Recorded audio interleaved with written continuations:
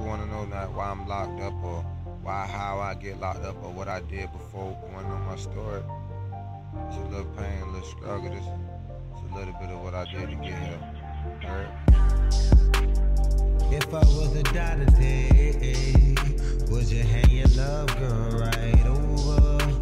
Or if I called time today, would you really hold it down like a soldier? What's up, world? It's DJ Dun Dun, Enough Knock Studios, Audio Dope Dealers. We come to you live in full effect to present to you our new up-and-coming artist, Burna. What happened, man? What's going on, Burna? What's going on with you? Just chilling, man. Just chilling, man. I'm just glad you could be part of the family, be part of the movement, man. I want you to let the world know, man, what Burna about, where Burna from, and where Burna headed at. Well, you know me, man. I'm Young Burna, man. I introduce myself, man. Yeah, man. I'm from Kinder Green, that's Broward County, Florida. On top of Broward County, heard that. You know, I'm from KG, man. KG, you know, born and raised. Yep. You know, I was raised up, man. I got a little bit of Lauderdale in me too. So, shouts out to the whole Broward County. Shouts out to Broward County. I'm just doing my thing right now, man. You know, I just did 4 years in the county jail. Shouts out to my nigga Sam Sneak. Shouts out to Sam Sneak. My nigga AG. You know, originally ridiculous role. You know, AC, all them boys, I fuck with them, man. So right now, I'm just trying to get it in. How them boys doing, man? You know, I'm just doing me right now. Well, it definitely sounds like you brought up some major names and some connects, man. So it sounds like you got some history going on in the roots of music. How long would you say you've been doing this in total? Right now, I'm 24, man. I just turned 24 in February. You know, I'm a Pisces, so... Pisces, shouts out to the Pisces. Yeah, you know, good people. I'm a Pisces, man. I've been doing this since I was like 12 years old. Really, like, since I was like 8, 9 years old. You feel me? I remember my first rap, man. I rapped on that Juvenile, that You Understand? You Understand? I remember that. Everybody had a throwback. Yeah, that throwback, man. I was about 8, 9 years old, and I remember that rap right there. So, you know, ever since then, I just never turned back. You know what I'm saying? I just couldn't stay out of trouble, so that was kind of like, you know, altered my, you feel me, fame and faith in me going into it and getting this money. But that's definitely something you got to have, man. Fame and faith, man. You definitely brought out something to me, man, about your music. I want you to tell people what they can expect coming from Burna, music-wise. Well, what you can expect from me is everything that I spit, I live. You know what I'm saying? Heard that. It's 100% real, man. Like, I don't fabricate nothing. And how I feel is what I say. And if I feel about a nigga, if I feel about the rap game, I feel about the industry, that's what I'm going to talk about and that's what I'm going to say. Ain't no cuts, ain't no motherfucking, ain't no baking soda on this shit. You feel me? This shit straight A1, man. Yeah.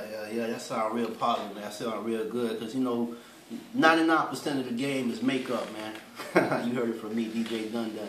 But in the meantime, between time, man, we trying to come with the realness over here at Enough Knock Productions, a.k.a. Audio Dope Dealers, you know what I'm saying?